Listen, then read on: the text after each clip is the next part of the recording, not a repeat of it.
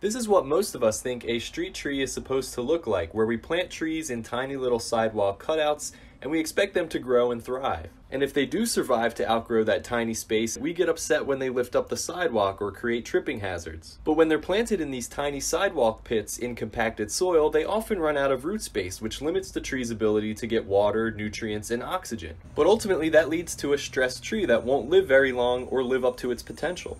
A better way to grow street trees is like this, where the pits are much wider so the tree has a lot more root space for its large structural roots and growing trunk. But more importantly, in between each of the trees on the sidewalk, there's a permeable layer of bricks on top of a continuous trench of soil. So not only can water easily seep into the layer below the bricks, but the roots can grow out into these continuous trenches in the soil, so they have a lot more root space. And because there's more root space, the trees will more easily obtain all the water, nutrients, and oxygen that it needs to survive.